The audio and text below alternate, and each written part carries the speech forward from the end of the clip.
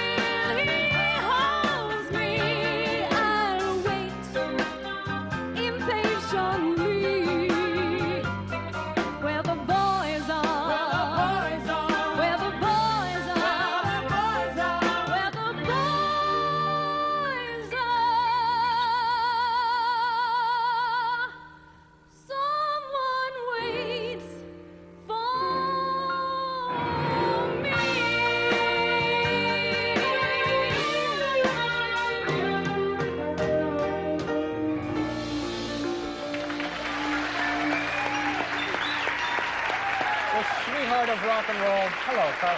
How are you? Nice to see you. The sweetheart of rock and roll.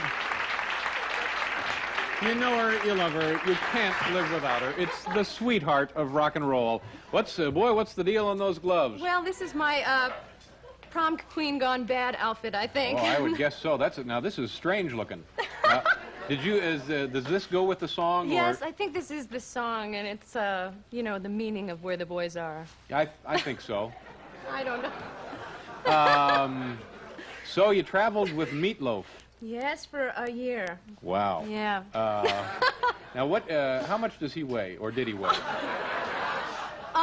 I don't know, but in Australia they said it was 12K, whatever that means. So. 12K. I don't know what or that means. stones or something. It was 12 some stones? strange weight. Big human. It's very large. I was the woman behind the loaf. Yes. And was that fun? Traveling with a big fat guy? Now, David, you know, I mean, people... Well, he must know he's fat. David, we can't be rude now, you know. I mean, he is large, and yes, I'm sure he knows he's large, so... Yeah. It was fun. It was better than joining the Navy. It was better than joining the Navy. Was it too much fun? No.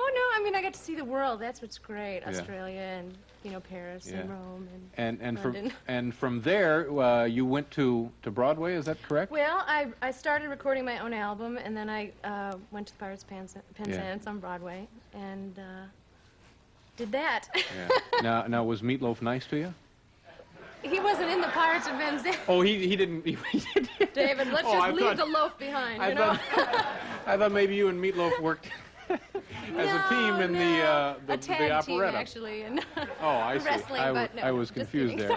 there. And you're from a very small town in Illinois. Yes, Mokina, Illinois. It means mud turtle in foreign tongues. No, I think in Indian, some Indian language. And what part of Illinois do we find that in?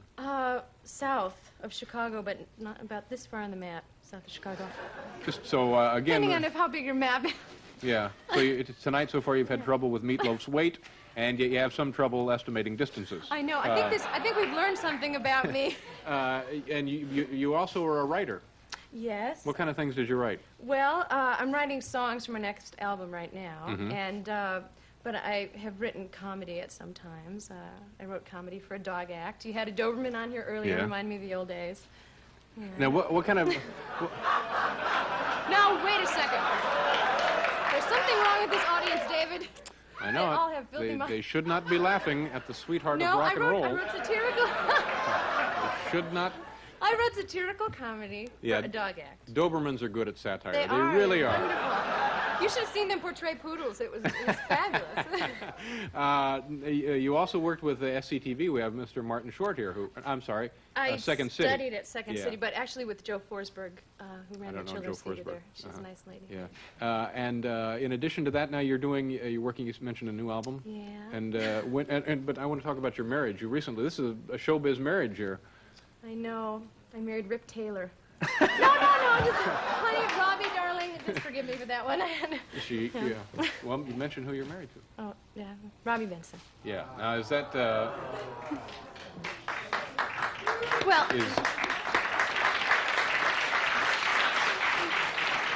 Is that fun? Yes, I recommend marriage. I think Okay. it's really great. All right. All right. It's really fun. On that note, we're going to pause here and regroup. We'll be right Good back idea. with the more of Karla DeVito.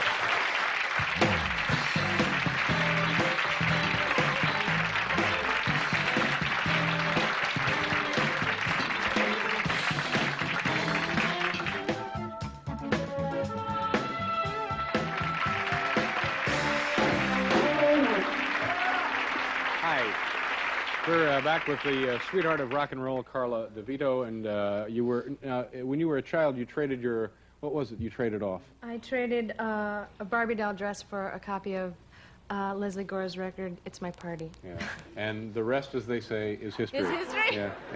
And you wanted to mention you for the holidays, a little special... Right, a little special event. I wrote this song with Robbie, my husband. We wrote this Christmas song.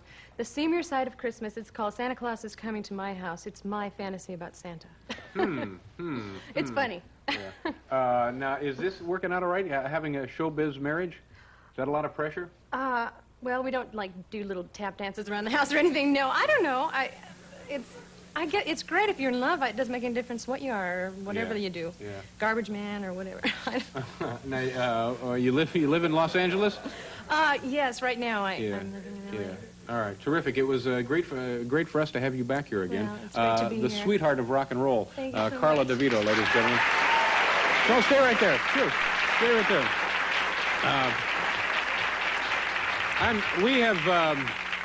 We have pretty much run out of time here. I'm awfully sorry. Marty Short will be rescheduled next week, and I would like to thank Terry Jones, Karla DeVito also, our announcer Bill Windle, Paul Schaefer and the band, and the great studio audience. Thank you, folks. You were terrific.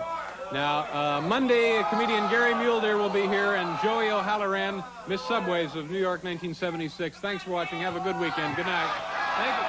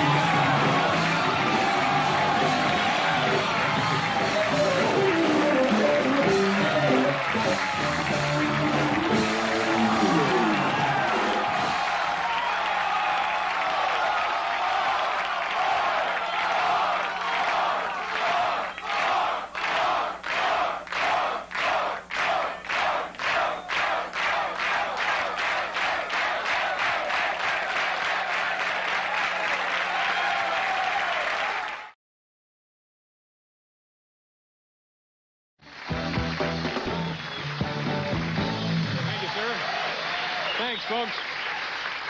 Our next guest is a singer, a songwriter, wife, mother, and she is the host of a brand new television program on MTV called Rock Influences. It's a pleasure to welcome Karla DeVito. How are you? Oh, you look great. Nice to see you. What? Quickly describe what this is. What do we got here? Well, this is, let me see. This, Robbie used this on Pirates of Penzance. He put a sword in there. I didn't have a sword tonight, David. I wanted to bring one out for you. And the rest of this is just things I've put together. But how would one describe this gown other than... I think sort of like Annie Get Your Gun Goes Wacky. I don't know. It's certainly fetching. You look quite nice in it. Thank you. Congratulations on many things. You got a new child. Right. How old is she now? She's 11 months exactly. And what is this like all of a sudden having a young thing around the house? It's David, it's better than a dog. You can have a baby's picture right over there in place of that dog I just went. It's really great. Yeah. In fact, she just said her first three-syllable word, swear, basketball. No kidding. Doesn't that strike you as a little odd for a first? I think it's hereditary. What was the first word, period? Apple. Uh-huh. Yeah, she likes apples. It came before Mama. Yeah. Do you have photos? Do you want to show the photos, or would you rather... David, how did you know? I have a few photos here. Just happened to in my little bag. Here we have her objecting to the food. She looks a little like Larry. What is her name? Her name's Lyric. Lyric? Lyric, yes. Yeah, she's beautiful. And here she is preparing for the Summer Olympics. Uh-huh. All right, well, introduce your husbands for folks who may not know. Robbie Benson's his name. Yay. Hey, Daddy. She calls him Dado, in fact. She's a little hipster, I think. And there she is playing. I like the ribbon in her hair. I happen to have the large size, too. You know, it comes in all sizes. When you're a mom, I guess. That's great. And now, then the close-up. One more. Hey. All righty. Well, now, what was, overall, how was your... She's a sweetie. She gets some awesome. How was it being pregnant? Was that fun, surprising, or? I think that pregnancy is a strange state of being. The hormones just take over, and you know, whatever, you change your personality about 15 times. But I gained a lot of weight, and at the end. How much is a lot of weight for a pregnancy? A lot of weight is 50 pounds, David. Ooh. Woo! Ooh, and, 50 pounds. Yeah, and I was hoping towards the end that she would weigh 25 pounds when she was born. Yeah. But I had no such luck. I had to, you know, lose it the hard way. Yeah. How much did she weigh when she was born? 8'3". So you really had your work cut out for you then afterward, huh?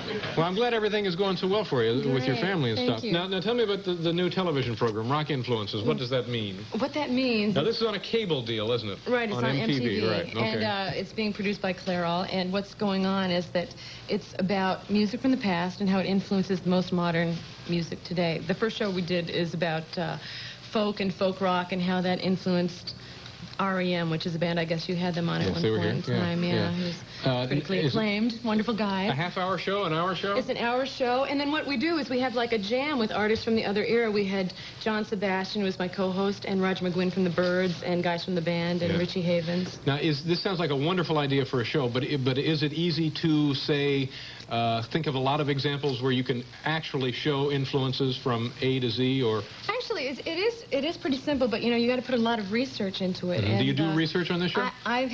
You know, I'm not a musicologist, I'll admit that right straight out forward, but I'm not a rock dilettante either, and I have been studying up on some things, and I found out, like for the folk rock show, I found out the answer to that question that I'm sure everybody here wants to know. How many roads must a man walk down before they call him a man? Uh-huh. And it's 7. It's 7, don't you forget that, and 2 of them have to be asphalt. So, no, but anyway. Hello, golly. We're having a good time now, aren't we? Yeah, we're having a fine time. So you're enjoying it? Is it more difficult than you thought it would be to host your own show? It is, and David, I mean, you got to give this guy credit. It's not an easy job being a host. In fact, like tomorrow I'm going to be interviewing blues great Willie Dixon, and he's, you know, going to be talking... I don't know Willie Dixon. Yeah. Okay, well, that's a problem. Yeah. Willie Dixon wrote a lot of songs that people like the Rolling Stones and the Doors and Cream did, and he's an older gentleman, and he grew up in the heat of the Deep South, you know. And tomorrow, I guess, we'll be talking about him working for the man down there and all the things that influenced him, made him be a blues great. And me growing up in rural Illinois, I guess that, you know, I can relate in my own way. After a really hot day at the Tasty Freeze, I'd have to ride all the way home with the top down, you know, to stay cool. So you had your own burdens. My own burdens. They're so minor. No, but actually, it really is. It's interesting to find all these things. Do you find blues in other cultures? Is there any instance of that? Blues was a truly American form, and it really did affect rock and roll. All jokes aside, it really affected everything. The Beatles, whoever, name a band. Now, are you also, do you ever do any work musically with your husband? Well, oh yes, we have been, we write a lot of songs together. In fact, he's formed a band recently and is going to be looking for a record deal. I'm doing a record for A&M, but we wrote this song that we're really excited about because Diana Ross is going to record it. Oh, that's terrific. And to have a person that sang Stop in the Name of Love singing a song of yours is kind of a thrill. So. Do you know the name of it? Can you tell us that? Or is it... Nobody Makes Me Crazy Like You Do. Yeah. It's a little long title. I don't know what she's going to call it. But it will happen shortly. Yes. And you're continuing to record yourself? Yeah. All right. Yeah, and now, would he give up acting and stuff to pursue music, or is this just a hobby for him? It's not a hobby anymore. I think that he really likes it, you know, and I think he wants to do it, so why not? Why not? What the hell? Get everybody out there singing. Absolutely. Well, you look terrific. I especially like this bauble here on your that brooch. This That's very came from nice. a flea market in Texas, I'll have you know. It really did. Nice to see you again. It's great to be here. I couldn't be happier about your family. That's very nice. She's a sweetie. Karla DeVito, ladies and gentlemen. We'll be back here with George Wallace.